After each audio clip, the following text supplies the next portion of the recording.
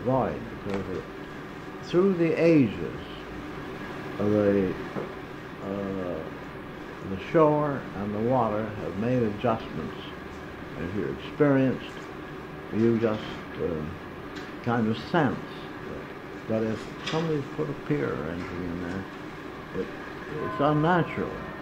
And you won't know exactly what the effect has been. So I knew I must go way out, because I saw something down there where I thought they'd built something out into the water. Well, the last part, half a mile, I had to run, what do you call it, playing by ear. I would see a place down ahead where there was a great mass of white water, and I couldn't possibly run it. And I'd see over here where I could get past it, and I'd get past it, and then below me there'd be another mass, and I just worked my way down through there. There was no way to find it in advance. You just prayed to God that you'd find your way through, and I did.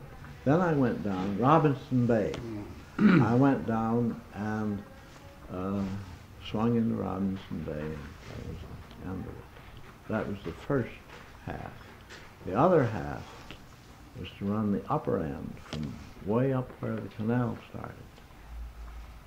Oh, I'd better quit on this, but you This is fascinating, really. You knowing the area. Harder than this place I've just talked about. When I went out around the upper end of the canal, they wouldn't let me start. They wouldn't let me onto the shore, onto the outside part of the canal. They'd learned what I was up to. So I had to go up Dickinson's Landing and go out. And here, a couple of miles down, were those terrific waves up at the upper end, tremendous waves running across there for hundreds of feet, where the big steamer goes like this. Double Cellar was a place up there. And The old Rapids Prince used to go down through yeah, there. that's what I mean. And they would take the edge of the Double Cellar, so to give the people a little bit of a roll.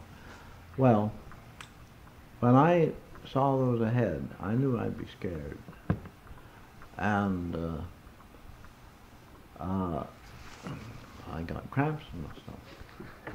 Terrific cramps in my stomach. And now I'm telling you the gospel truth. I can still remember it as if it were yesterday. I knew that with those cramps in my stomach, I couldn't run it.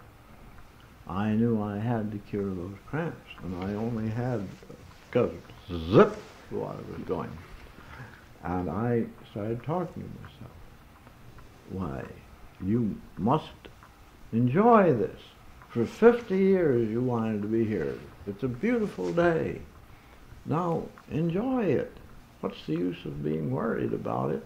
You've wanted to be here, and here you are. Be happy about it. I cured those cramps just about when I had to. Beautiful. I worked my way down through. It worked perfectly. I'd go in when I needed to. Then I'd go out as far as I dared. And then I was in a position to maneuver these things.